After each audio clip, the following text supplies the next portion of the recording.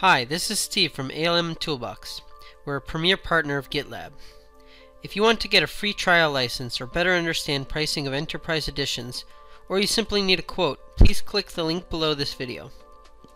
GitLab 12.0 marks a key step in GitLab's journey to create an inclusive approach to DevSecOps, empowering everyone to contribute. Let's see the key features released in GitLab 12.0.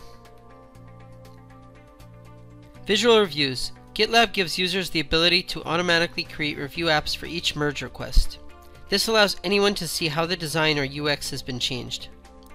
GitLab 12.0 makes it easier to discuss those changes by inserting visual review tools directly into the review app itself. With a small code snippet, users can enable designers, product managers, and other stakeholders to quickly provide feedback on a merge request without leaving the app. Project Dependency List, available on Ultimate and Gold editions. You can now easily access a project's dependency list, sometimes referred to as a Bill of Materials or BOM, from the left sidebar menu. The BOM indicates what components are included in your project and often is requested by security teams and compliance teams.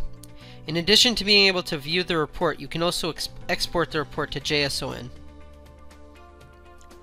Restrict access by IP address, available on Ultimate and Gold editions. Compliance-minded organizations may want to prohibit traffic from outside IP addresses from accessing company resources. This is especially helpful for organizations using VPNs, as you're now able to restrict traffic from outside a specified subnet from accessing a group's resources in the GitLab UI. Git integration for Jupyter Hub. Deploying Jupyter Hub via GitLab's Kubernetes integration provides an easy way to get started with Jupyter Notebooks, which can be used to create and share documents that contain live code, visualizations, and even runbooks. File syncing to Web Terminal, available on Ultimate and Gold editions. In GitLab 12.0, changes made in the Web IDE will now be synced to the Web Terminal. User changes made in the Web IDE can now be tested within the Web Terminal before committing them to the project. This feature also helps to lower the barrier to entry for new contributors, as they'll be able to view, edit, and test without installing local dependencies for a project.